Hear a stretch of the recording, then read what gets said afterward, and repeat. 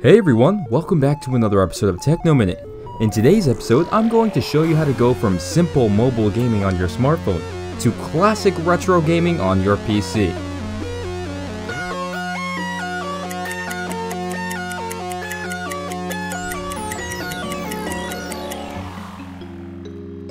So first things first, shout out to Luke Nemitz for making this awesome background music. If you're interested in some of his music, go ahead and take a look at his SoundCloud. I'll leave the link down in the description below.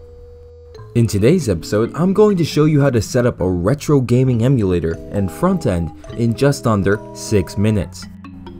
Alright, so the first thing we're going to do is open up Chrome. In Chrome, we're going to search for two things. The first one is called Launchbox. When we click that, go ahead and search for it and select the download link. Once you've done that, enter in your email and download the program. The second one is called retroarch. Again, click on the first link, go to the download tab, but here we're going to pay close attention to downloading the proper program. We're going to download the 64-bit version, not the installer. After both of those programs are downloaded, head on over to your downloads folder. Here you'll see a zipped version of retroarch. You're going to want to click that and unzip it to your downloads folder. Once that's unzipped and in your folder, go ahead and copy it. We're going to paste it in a special location. However, before we do this, we have to run the Launchbox setup. Go ahead and click on it, go through the prompts, and once that's finished up, you're going to want to head on over to your PC drive, click Users, your name, scroll down about halfway to Launchbox, and go ahead and double click that folder. Now in here, we're going to want to create a new folder, and we're going to name it Emulators. This is where we're going to go back to the Downloads folder, copy that retroarch folder, and then paste the new retroarch into the emulators folder. Now once that's finished, you're going to want to go ahead and double click on the retroarch folder. Now scroll down to the very bottom of the page and click on the retroarch application. Once that's done, it's going to open up retroarch in a small window. From here we need to make this into full screen. So we're going to scroll over to the left using the arrow keys, click video, and scroll down and click start in full screen mode. From now, retroarch will automatically always open in full screen mode. From here, scroll to the left and scroll down to Online Updater. Go ahead and click that. Now we're going to click the Core Updater. The cores are what enables the console to be emulated and play those retro games. In this case, we're going to search for the NES core. So we're going to scroll all the way down till we find the NES Nestopia UE core. Go ahead and click on this link and hit enter.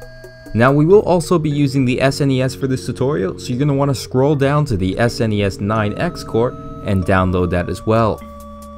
Alright, so after that you're going to want to exit retroarch and open up Launchbox. Once that opens up, go ahead on over to the Tools tab, click Import, and then ROM files. Scroll on over to Next and click the Next button. Now here you're going to want to click that Add Folder button. This is going to select the game folder of which you've stored your NES ROM files. In my case, this will be the desktop and then the NES games folder. Once you've added that folder, go ahead and click the Next button. From there, we're going to select the platform. In this case, it'll be the NES. Click Next. Here we'll also choose the emulator. In this case, it'll be RetroArch, which we installed earlier. Now in this step, we're going to want to click the copy the files into my Launchbox game folder. Hit next one more time, and from here we're going to download the images for the games. Now if you don't already have an account with EMU Movies, you might want to create one. This just allows you to download extra media, music, and movies for your games when you have them in the front end. Now at this page, you're not going to want to specify any custom options. Go ahead and click next, and you'll finally be brought to a page that looks something like this. This is just going to be a list of the games that you want to install. After you've clicked finish, you will notice that in the bottom left hand corner, the games will begin to import into your Launchbox library. And now you have successfully installed NES games into your Launchbox. From here, go ahead and do the exact same process for the SNES games. And there you have it. You can now click through your library and select whatever game you would like to play. Upon clicking a title, you will notice that the game will play background music and a third-party artwork of the title will show up in the background. From here, you can directly double-click the title and start playing. However, if you want a more streamlined version of your library, you will have to purchase the premium license of Launchbox. Upon doing so, you will have an option to launch the big box version of Launchbox. This will enable you to have a console-like experience on your PC. Now I bet some of you are wondering, well, what about the inputs? And for this guide, I actually picked up 2 pairs of retro SNES controllers on Amazon from a company named INNEXT. These controllers were packaged in 2 and were about $11. And to my surprise, the quality of these controllers are quite good. The buttons are concave and responsive, and the shape of the controller is almost identical to the original SNES controller.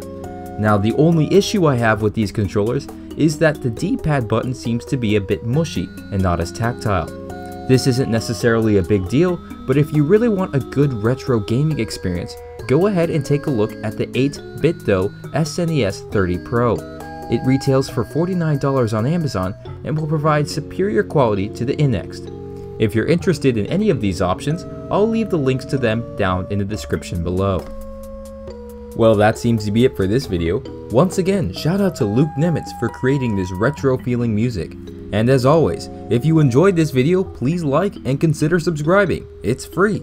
Also, make sure to hit that notification button so you don't miss out on any more videos like this one. And until next time, peace.